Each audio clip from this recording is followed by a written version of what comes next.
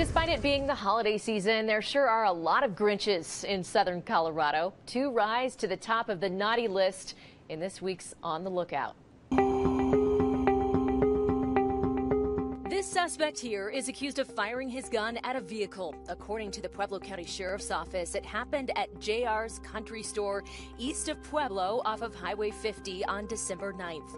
While no one was hurt, agencies region-wide are looking for him. He's got a shaved, receding hairline and has darker reddish hair. He also has a stocky build. If he looks familiar, you're asked to call Pueblo Crime Stoppers, where you can remain anonymous at 719-542-STOP.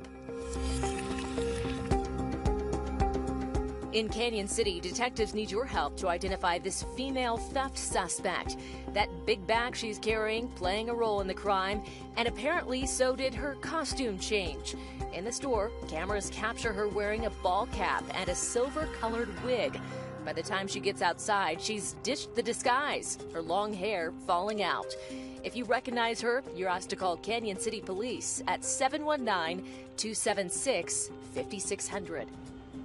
And if you have video or picture surveillance of a crime and have submitted a police report, you can share your information with us through the share button over at krdo.com.